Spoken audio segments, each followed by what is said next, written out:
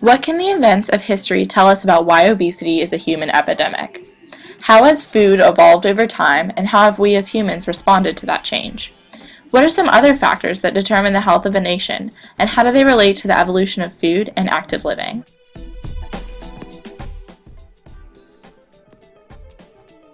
Evolution. What is it? The idea that regardless of religious or cultural background, individuals and groups of objects change over time in response to natural selection. Natural selection. Survival of the fittest. The idea that if something cannot adapt to its environment, it cannot succeed. Let's take a look at how these different aspects of society have had an effect on human health. Environmental. The way that agricultural systems have affected our environment and the communities we live in. What is environment? A physical environment is surroundings that include objects, conditions, and ideas. Social environment is the culture that an individual lives in and the people and institutions with whom they interact. A built environment are the constructed surroundings that provide a setting for human activity, ranging from large-scale civic surroundings to personal space.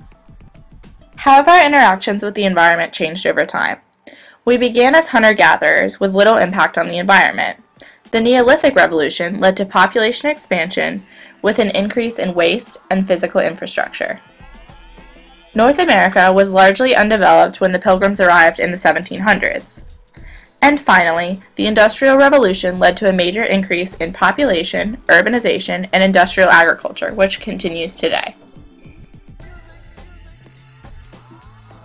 Technology. The way that science, media, and technological advancements have affected our diets and lifestyles. Technology was scarce before the Neolithic Revolution. When tools were developed for agriculture and trade, people created irrigation and drainage systems to support their communities. Agricultural practices became more advanced as increased trade brought communities into contact with different cultures.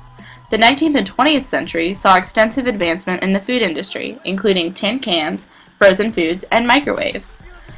It also saw the beginnings of cars, television, diet pills, video games, and the internet. Today, humans make on average 250 decisions on what to eat and what not to eat per day. How do you think technology and media have impacted your health? Biological. The effects of technology and environmental manipulation on the structure of our food and the prevalence of disease, as well as the economic benefits of genetically modified foods. Genetically modified foods are foods whose genetics have been altered for them to be more appealing to the consumer. Until the Neolithic Revolution, hunter-gatherers ate primarily raw ingredients. With the birth of agriculture, multi-use crops such as corn were produced to support the large population increase. As a result of these high rates of population growth, diseases such as smallpox, measles, the Black Plague, and yellow fever became major threats to humans and animals. In the turn of the 19th century, technology focused on changing the biological structure of food in order to meet the great demands of growing populations. This resulted in the invention of cornstarch, high fructose corn syrup, corn flakes, and condensed soup in the 19th century. Canned vegetables, amphetamine diet pills, and GMOs such as TV dinners and cake mixes were introduced in the 20th century. Also in the 20th century, diabetes rates in the United States increased by sixfold.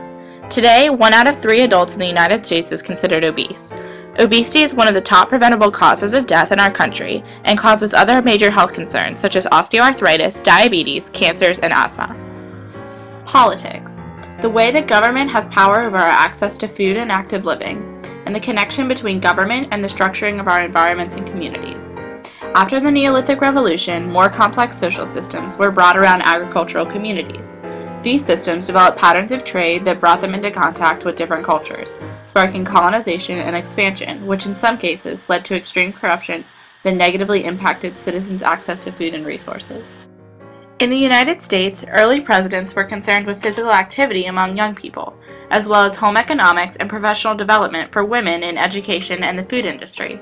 During the 20th century, funding for nutrition and physical education was cut during the Great Depression, encouraged by JFK, Truman, and Johnson, only to be discouraged by Reagan and has been in limbo ever since. Progress has been made with the requirements for food labeling, as well as the standardization of our diets, like with the USDA's food pyramid programs.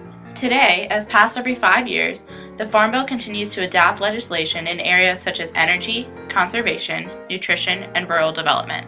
Another important issue is the current healthcare reform, which is struggling to keep up with the increasing number of illnesses due to this epidemic. Our government also has a large influence on the crops produced in the United States via financial subsidies.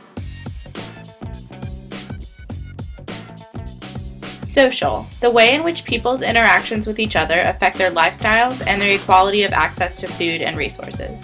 Before trade specialization, access to food was based on fitness and physical ability. Major events such as the Greek Olympics idealized athleticism and fitness for males. Rulers such as Dionysius II set a precedent for weight as a social indicator.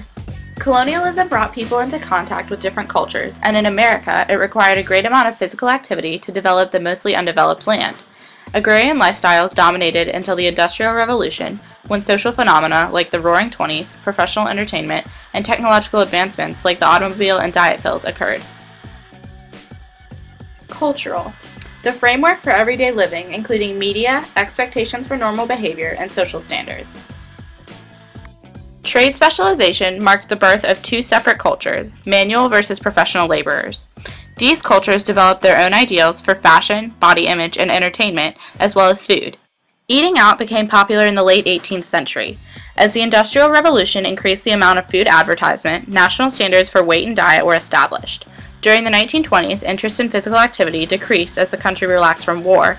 In the 1930s, nourishment took priority over exercise during the Great Depression, and in 1998, obesity was declared an epidemic. An epidemic is something that affects a large number of individuals within a community or population. The term sedentary generation has been used to describe the first part of the 21st century, mainly because this generation has an unrealistic expectation of body image, yet refuses to consistently remain active.